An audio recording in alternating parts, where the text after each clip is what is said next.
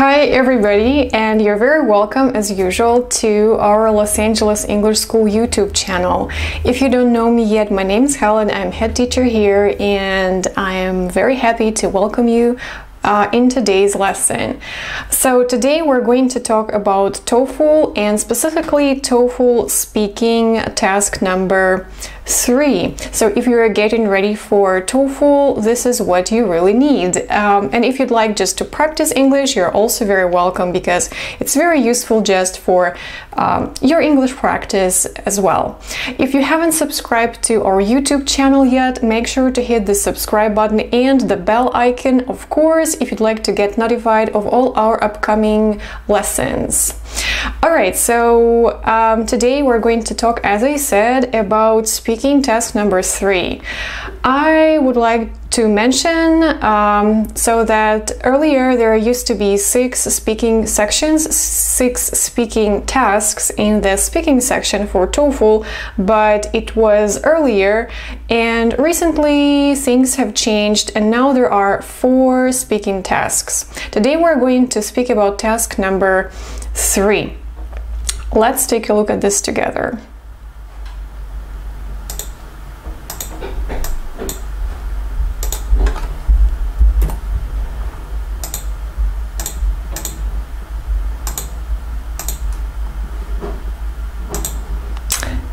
Alright guys, so speaking task number 3, this is the integrated speaking task. What does it mean? If it's integrated, it means that you will hear something and you will read something, and you will have to integrate the information in your speaking.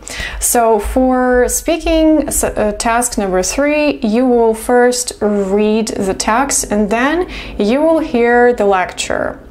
So let's go over the task together. So here we have directions. So this task requires you first to read a passage of about 100 words. You will be given 45 seconds to read. And here I'd like to stop for a sec, because it's really important to mention that you will have only 45 seconds and the text will disappear, so make sure to take really good notes, because you will have to talk about what you've read. So you have to write down as much information as possible, but of course don't forget to use abbreviations. Make sure that you are prepared for this and you practice taking notes. This is a very important skill for TOEFL. Then you will listen to a short lecture. The reading and the lecture topics are based on academic fields of study such as the sciences, literature, history, or language. Then you'll see and hear a question. You will be given 30 seconds to prepare your response. So 30 seconds, whoa, it's not a lot. And then 60 seconds to speak.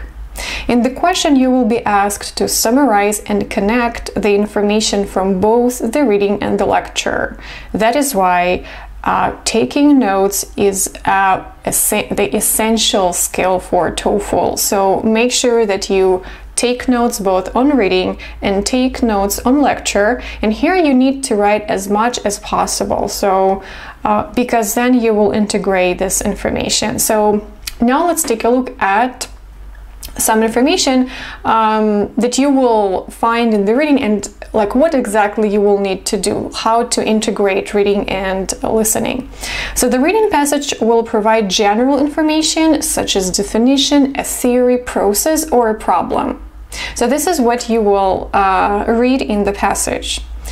The lecture, on the other hand, will give specific examples. So how they are going to be connected. Again, in the reading there will be general information, maybe the problem, some environmental problems or business problems or educational problems. Maybe they will look at a theory or some methods. And the lecture will give specific examples how it works. And there are also different options. So maybe the lecture will expand on or support the topic of the reading passage. This is the first option. Maybe it will contradict or disagree with the reading topic, or illustrate how the general reading topic can be specifically applied, or maybe explain how a problem was successfully or unsuccessfully solved.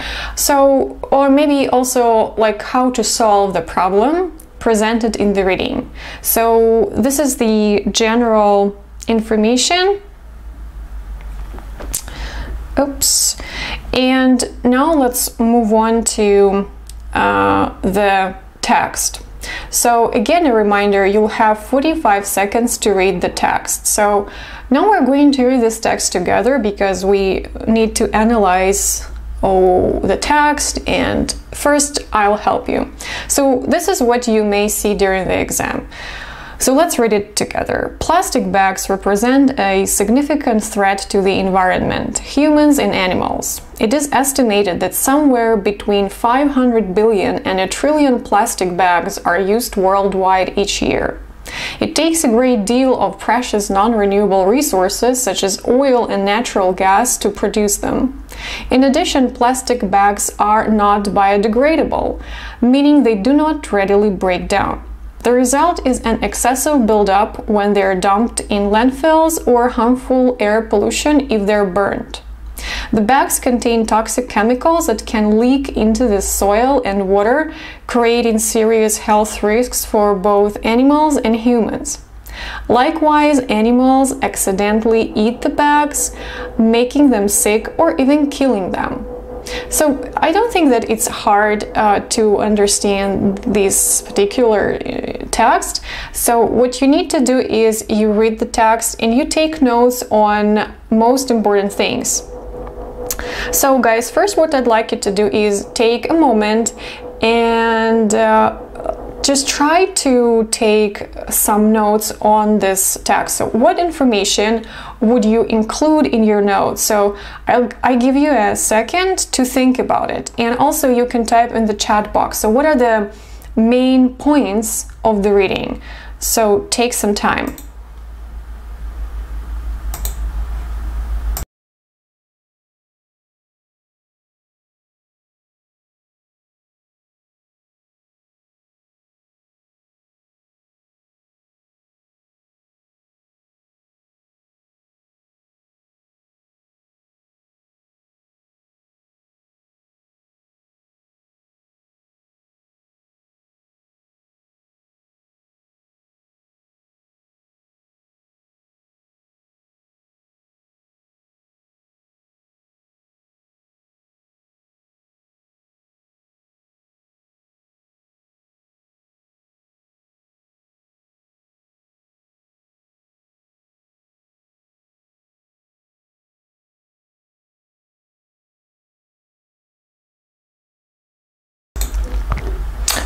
Alright guys, so let's summarize the main things together. So here we can underline that we're talking about plastic bags. Definitely, this is the main idea.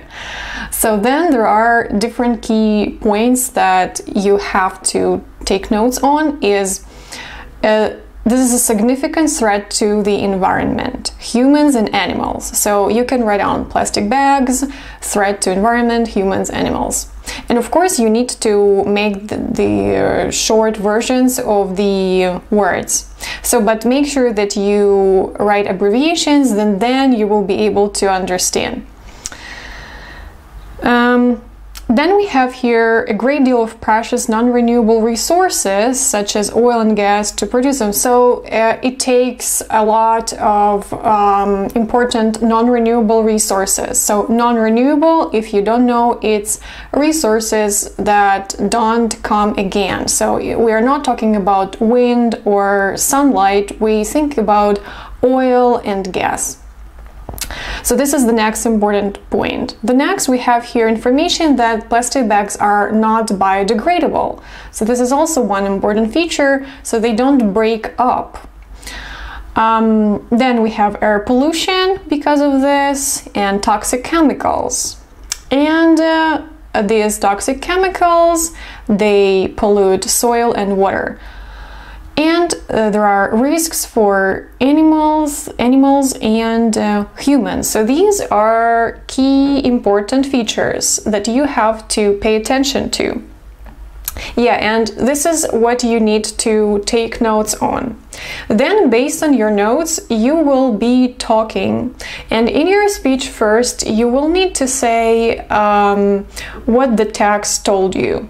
But of course, it's very important that you take notes, but then you just don't read what you have written, but you need to paraphrase it. You need to say it in your own words. And here is my example. So this is what you might say. The general information in the reading is about the problems that plastic bags cause for people, animals, and our Earth. According to the passage, they're bad because they use lots of valuable resources. The author also says they cause pollution for the land, water, and air, as they don't break down and contain dangerous chemicals. These substances can also make people sick or can even kill animals if they eat the bags. So this is what you can say. Here, pay attention that we need to use some phrases like the general information in the reading is, according to the passage, the author also says. So these are good transitional phrases. You have to bear in mind to use them. And you need to state exactly what the information you're talking about. What is the information you're talking about? Sorry. So is it from the text or it's from listening?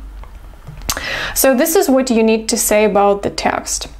Let's move on to the next part. So then the text will disappear and you will hear the lecture on the same topic.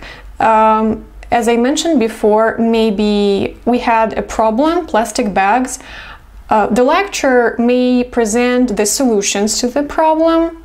Maybe the lecturer will contradict this information. Maybe the lecturer will say that actually there is no problem. Maybe we'll give some specific examples of this. So now what I'd like you to do, I want you to listen to this lecture first and actually try to work with me now. Try to prepare for your TOEFL and take notes. Take as much notes, as many notes as possible. And also you need to tell me whether the lecturer is giving solutions to the problem, or maybe the lecturer disagrees with those problems, or maybe gives specific examples. So let's listen, take good notes, and try to understand the connection between the reading and the lecture. So let's get started.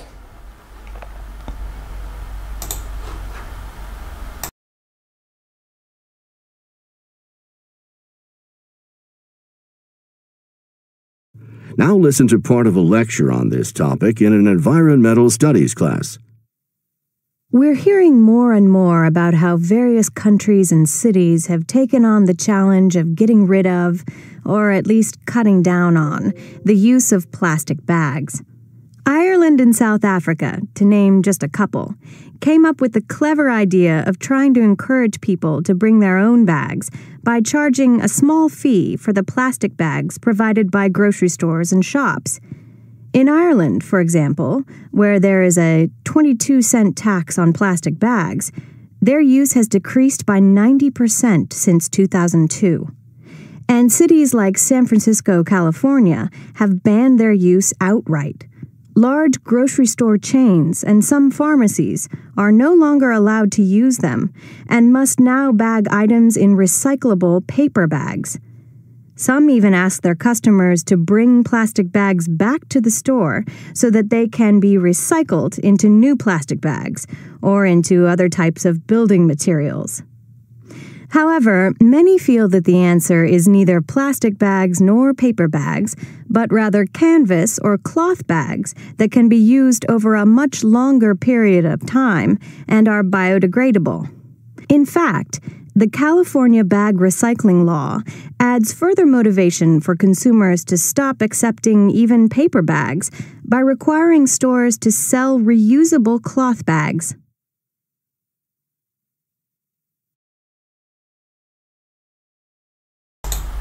Alright guys, so now I'd like you to type in the chat box and just to think, if you want to, what is the connection between the reading passage and the lecture?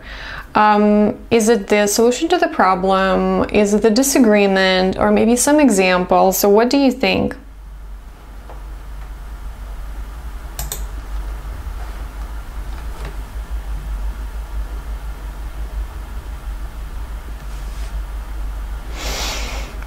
So guys, the lecturer gives the solutions to the problem and how these solutions are already being implemented in different countries.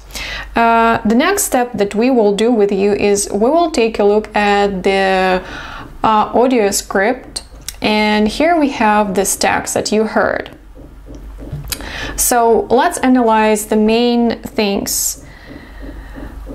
The lecturer gave a few samples. Yeah, Andrew, so actually we had examples of how to solve the problems. And here let's take a look at this script, and we will highlight key things or key points that the lecturer said about. So here we have the first, Ireland and South Africa. This is the first example. So what they did, they encourage people to bring their own bags by charging a small fee for the plastic bags provided by grocery stores and shops. So the next thing is that in Ireland, the use of plastic bags has decreased by 90%. So then we can look at California, and there they banned the use of plastic bags completely. So some even ask their customers to bring plastic bags back to the store so that they can be recycled. Then the next, it's better to use canvas or cloth bags instead of plastic bags. And the California bag recycling law wants to stop people using paper bags. And they want to replace them by reusable cloth bags. So these are key points from the lecture, and you gotta be able to take really good notes on these points. So let's move on to the next part. So this is the question. So you will read the passage, then you will hear the lecture, and then you will see and you will hear a question. Explain how the examples discussed by the professor relate to the environmental impact of plastic bags. So a reminder, you will have 30 seconds to prepare your response and 1 minute to talk. this is my sample answer. So let's take a look at the summary of the reading passage. So I've already read this for you. Let's go on. Let's read it again. The general information in the reading is about the problems that plastic bags cause for people, animals, and our Earth. According to the passage, they're bad because they use lots of valuable resources. The author also says that they cause pollution for the land, water, and air as they don't break down and contain dangerous chemicals. These substances can also make people sick or can even kill animals if they eat the bags. Now we need to summarize the lecture and connect it to the reading. So the lecture presents specific solutions for using fewer plastic bags. The professor mentions one example in Ireland where they have a tax on plastic bags and now people there use 90% fewer. She goes on to add that in California, one city does not allow any plastic bags in some of its stores, and some will even take back customers' bags to recycle. But the professor feels the best solution is to use cloth bags that are biodegradable. She explains that in California, California law helps stop the use of plastic bags by making stores sell cloth bags that people can use for a longer time. So this is my sample response, and it's enough for a minute. Again, you summarize the information from the reading, then you connect it to the lecture. And here also I have used some words to show that now I'm referring to the lecture. So the lecture presents, the professor mentions, she goes on to add, but the professor feels, she explains that. So make sure to use these transitional phrases. So now I will give you a few more expressions and words that you can use in your response. So the first, the reading lecture discusses, presents, defines, explains. In addition, it is stated in the passage that, according to the reading or according to the lecture, the professor talks about, discussed in the text. According to the lecture, the solution to the problem explained in the reading is. The professor goes on to say that or adds that. Like, similar to the discussed in the reading, the lecture states that. Also, I have some expressions when the lecturer doesn't agree with the statement made in the reading. So then in this case, you can use some words like unlike, in contrast to, mentioned in the reading, the professor says that. The lecturer casts doubt on the claim presented in the text that. The lecturer counters this point by saying that. The lecturer refutes the claim that, explaining that. So these are the words and expressions that you can use in your response. But first, make sure to understand the connection between the reading and the lecture. So make sure that you understand whether the lecturer gives examples, the lecturer refutes the claim made in the reading, or maybe the lecturer gives solution, and based on this, you can choose the words that fit for your response. All right, so let's take a look at response tips that I like to give you. So make sure to take good notes. It's essential for all integrated speaking sections. You gotta be ready to take really good notes.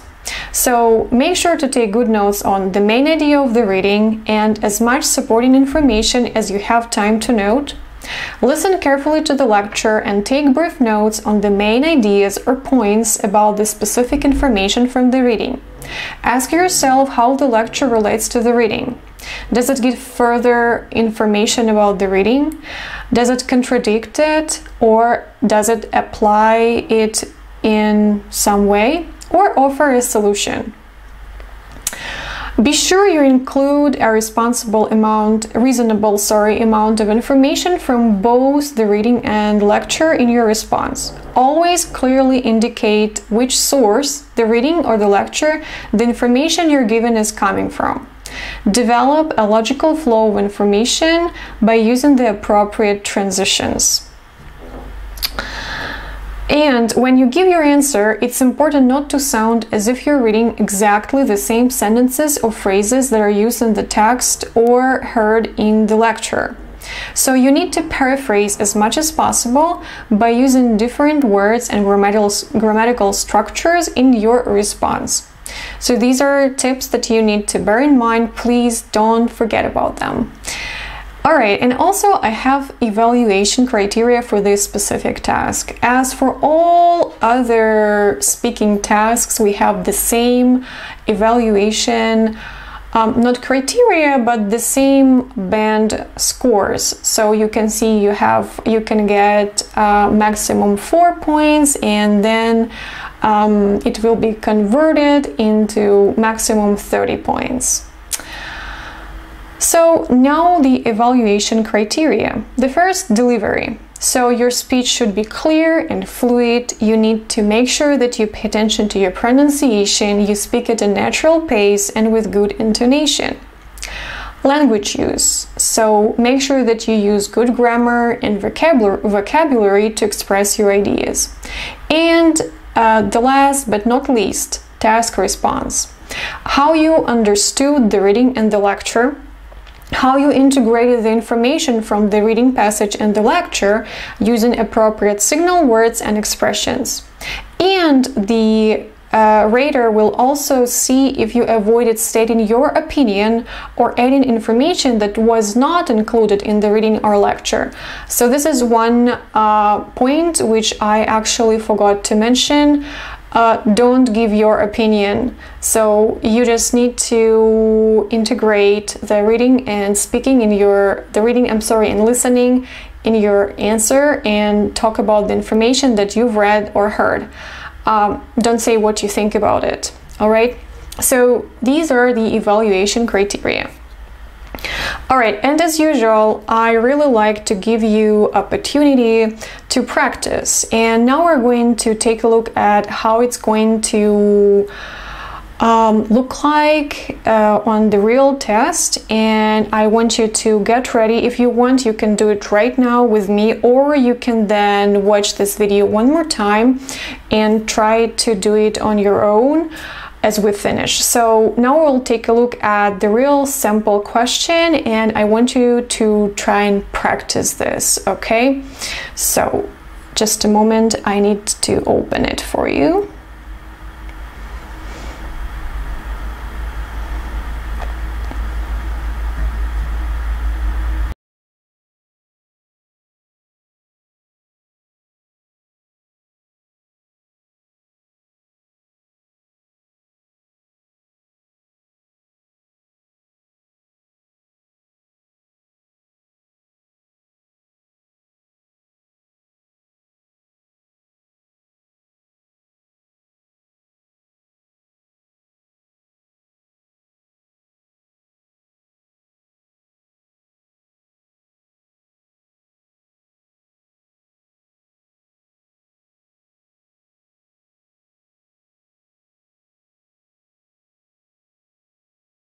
In this question, you will read a short passage about a campus situation and then listen to a conversation on the same topic. Now, the man expressed. Please begin speaking after the beep. Please listen carefully. In this question, you will read a short passage on an academic subject and then listen to part of a lecture on the same topic. You will then answer a question using information from both the reading passage and the lecture. After you hear the question, you will have 30 seconds to prepare your response and 60 seconds to speak. Read the passage about misconceptions in mathematics. You have 45 seconds to read the passage. Begin reading now.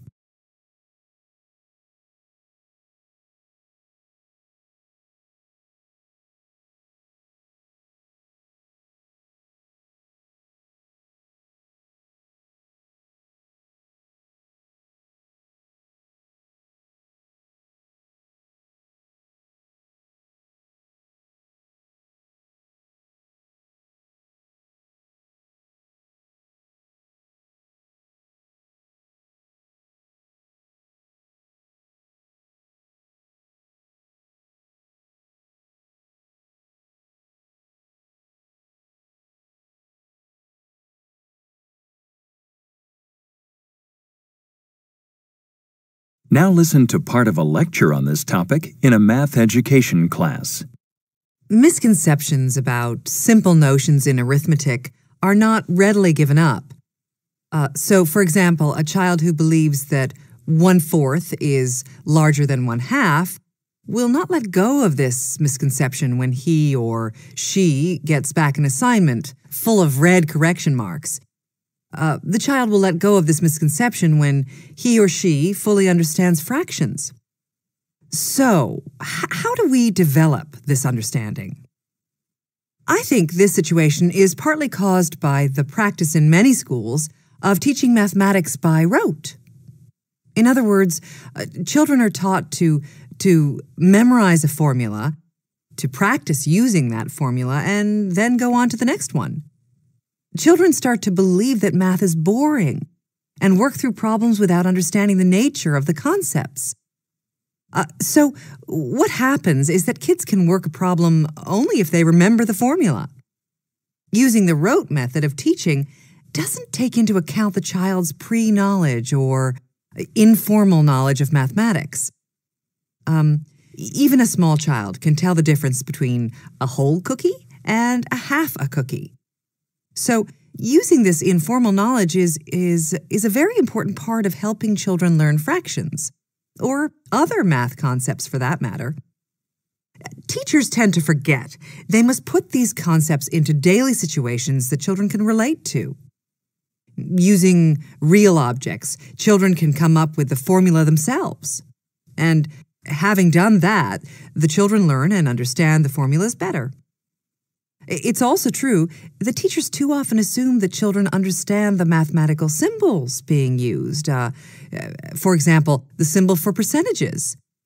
Unfortunately, too often that is an incorrect assumption.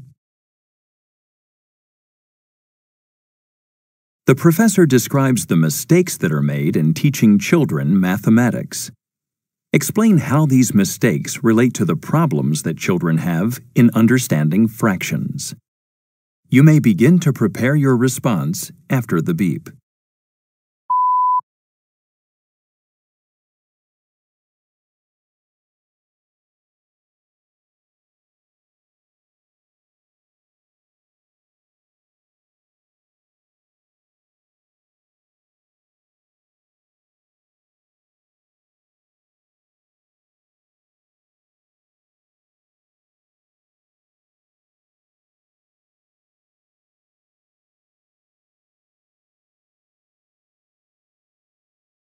Please begin speaking after the beep.